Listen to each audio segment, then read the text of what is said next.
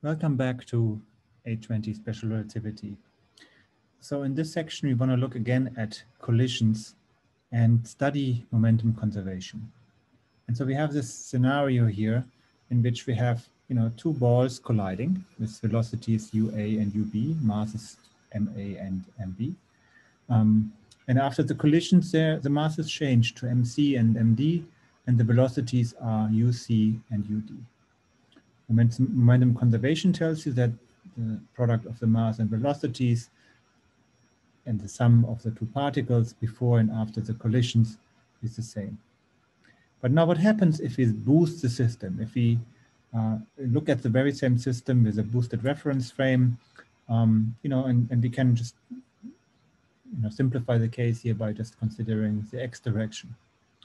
So the question is, if momentum is conserved in a frame S, like the one we are looking here in this picture, is the momentum also conserved in a moving reference frame with relative velocity v? And so you can show this quite easily, that this is actually not the case, right? So you write down the velocities, the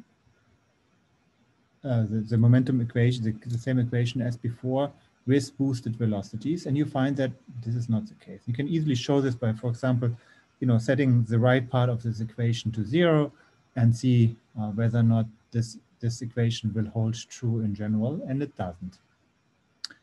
But in the last section, we introduced the new concept of proper velocity. So how about redefining momentum through proper velocity and just saying ma times proper velocity A plus mb times proper velocity B is equal to mc times proper velocity C, and so on, and see whether or not we can learn something from this equation. So why don't we write down this very same equation with proper velocity and see whether or not it's invariant in the Lorentz transformation. Okay, again, a good moment to stop the video and just work out the mass by yourself on your own. So I did this here, and I'm just doing this for the x component. So we have our proper velocity vector, which is gamma times z, gamma times ux, gamma times uy, and gamma times uz. And so the x component is the first component, and in the boosted reference frame, the proper velocity of the x component in our boosted frame is gamma times the proper velocity of the particle A, first component, minus beta proper velocity of a zeroth component. And so then you can write your equation. And this should be our energy momentum conservation equation. Okay, and the Lorentz transformation, we find this one here. And so all we need to do now in order to show that this is always true or true in general is to reassign, relabel,